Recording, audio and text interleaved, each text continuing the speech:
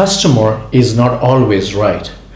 The phrase customer is always right was originally coined in 1909 by Harry Gordon Selfridge, the founder of Selfridge department store in London, and it is typically used by business to convince customers that they'll get good service at this company and convince employees to give customers good service. Contrary to the popular belief, treating the customers like they are always right can actually be harmful to your business. It can dampen employee morale, use of vital resources, and even hurt your best customers. In his book, Customer Centricity, Peter Fader encourages business owners to focus on the customers who matter most. Not all customers deserve your attention, he says. Not all customers deserve your company's best efforts. And despite what the old adage says, the customer is most definitely not always right. In the world of customer centricity, there are good customers and there is everybody else. Not all customers are created equal. Most businesses think the more customers, the better, but some customers are bad for your business. Believe it or not, there are some customers you don't want. If a customer is constantly complaining, abusing your employees, or creating stress in your company, they are not worth your time.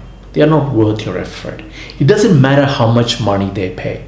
Unhappy, irate, grumpy customers not only cause bad experiences for employees, they also make other customers miserable.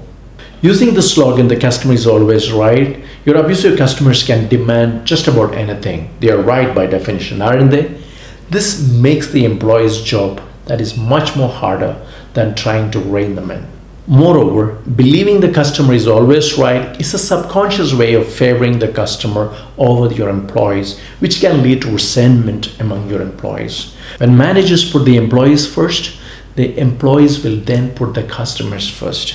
Put your employees first and they will be happy at work. When they are happy at work, they will treat their customers well. If you tell your employees to treat the customer like they are always right, you will make the employees' lives miserable. When it comes down to supporting your employees or supporting an insufferable, irate customer, you want to support your employees. You want customers to know that while you value them, you won't let them abuse your employees. There will be always times when your customers think that they are the expert, but if you adopt the customer is always right policy, you can end up actually hurting your business. You kill employee morale, empower rude customers, slow down innovation, and even create unhappy experience for your other customers. So customers are not always right. The old adage that always talk about customer is always right can actually send in a wrong message to your employees.